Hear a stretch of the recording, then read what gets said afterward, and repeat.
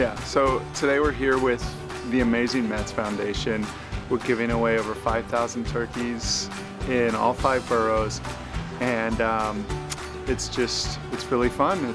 We're having a great time, and the people are so appreciative, and it just means a lot to give back and to give people a nice Thanksgiving, because it's an important holiday for me and my family, and we're so happy to be here.